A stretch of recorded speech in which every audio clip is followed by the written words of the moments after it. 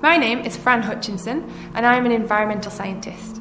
We can really clearly demonstrate the formation of a cloud using these simple bits of kit. So we've got a bottle and alcohol and a bicycle pump. I'm just going to pour 10 millilitres of alcohol into our plastic bottle here.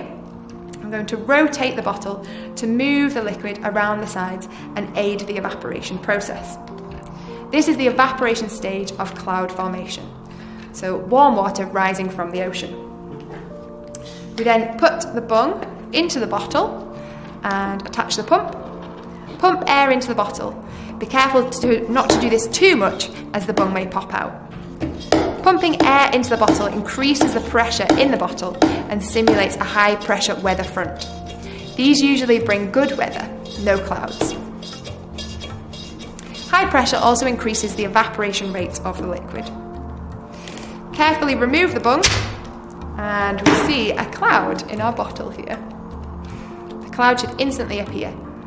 Allowing the air to escape from the bottle causes a drop in pressure, which allows condensation to happen and cloud formation occurs. You can reverse the process by replacing the bung in the bottle and pumping.